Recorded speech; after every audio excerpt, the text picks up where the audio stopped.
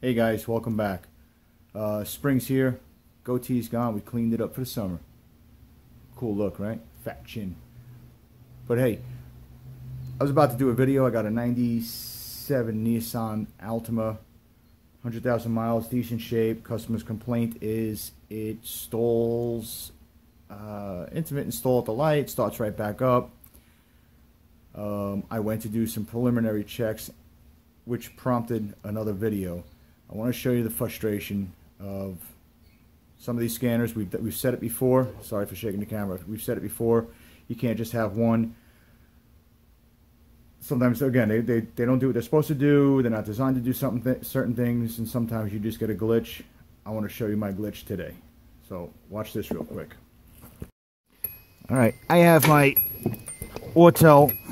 We're going to plug in my wireless VCI, or some like to call it. I won't mention any Keith names. Likes to call it Awfultel.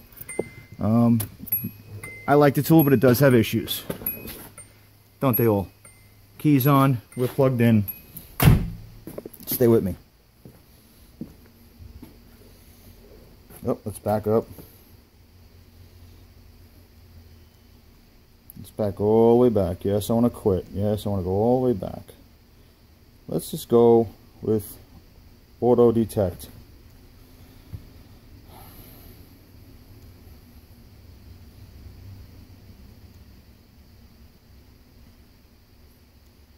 Here comes the frustration.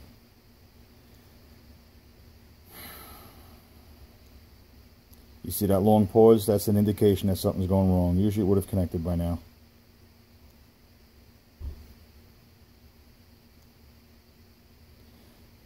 Which may lead to the thought process that we have a communications problem. Maybe we have no power at the DLC connector. See? And even if I go in, I'd manually punched in the VIN number. Let's do it this way. Control unit. So the thought process becomes, okay, maybe we have no power to DLC, maybe we have a communications problem. But as always, let's plug in something different. And it doesn't have to be anything fancy. Just plug something else in that should be able to read, even just a code reader, a different scanner. We'll entertain this for a second. It's going to fail. Kill me. I only have like 7 cars here, and this thing's going to give me a problem. Now, just to verify, like I said, open this door. We're going to unplug this, and we're going to plug in ye old cheap code reader.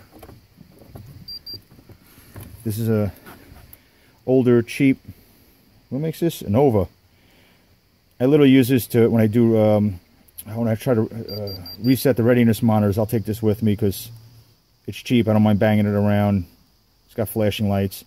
And as you can see, it's got a coder in it. It does work. So my cheap, whatever I paid for this $40 tool works, and my big expensive Autel does not.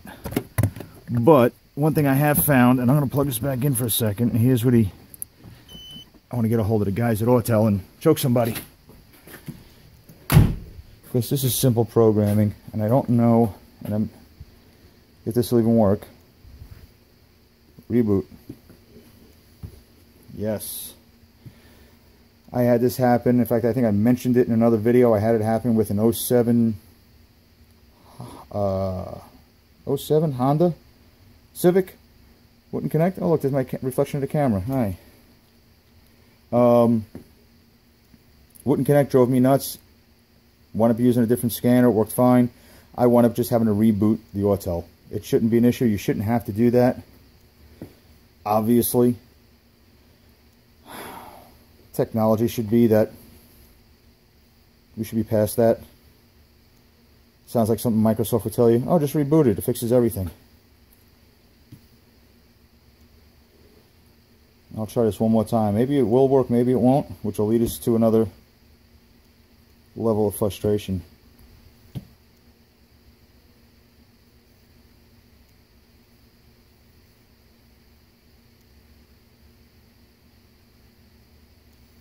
No, I'm getting a hint that it's not going to work.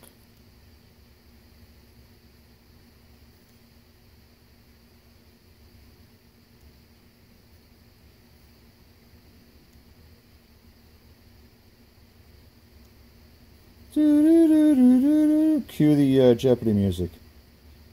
Nah, there's no way. It would have done it already. What is the moral of the story? Moral of the story, have more than one scanner. Just because it costs a lot of money doesn't mean it's going to work, and it has nothing to do with it's an aftermarket, it's an OTL. I have a launch that will do the same thing from time to time. I've seen Snap-on do it. I've heard about the OE tools doing it. I'm not fortunate enough to have any of them, but I have enough friends and seen videos where they just don't work. I don't have an answer for that one, other than just have more than one tool, and if it don't jump to conclusions because your scanner won't communicate and look to start whipping out. Even a test light, just plug something else in first. Obviously, it works. My cheap scanner connects. I'm going to go get the launch, we'll hook that up, we'll see how that works.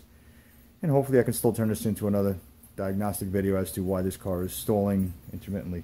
A little bit of information, I hope it helped. Just, you know, if you're getting frustrated at your scanner, it won't communicate, it won't do something it's supposed to do, just put it down, get something different.